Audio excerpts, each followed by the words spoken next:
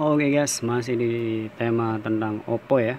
Ini LCD-nya udah saya belah, soketnya udah berhasil saya pisahkan, kemudian baterainya nih.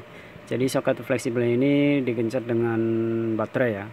Di baterainya harus dilepas dulu bagian dari sisi pinggir ya, pakai stick ya, baru bisa ngelupas, bisa buka ya.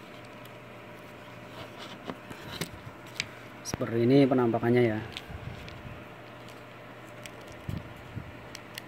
Ini kita copot dulu LCD-nya nih, gampang banget karena memang ini lemnya udah agak lunak, udah nggak kerat ya. LCD-nya masih mulus, lurus, tebal ya, kuat. Ini bekas benturan jatuh. Jadi yang rusak ini adalah frame. Frame-nya ini ngawur, bengkok nih. Frame-nya bengkok ya, sama casing belakangnya juga. Jadi naik begini nih. Ini yang bengkok posisi sebelah sini kalau HP jatuh ya.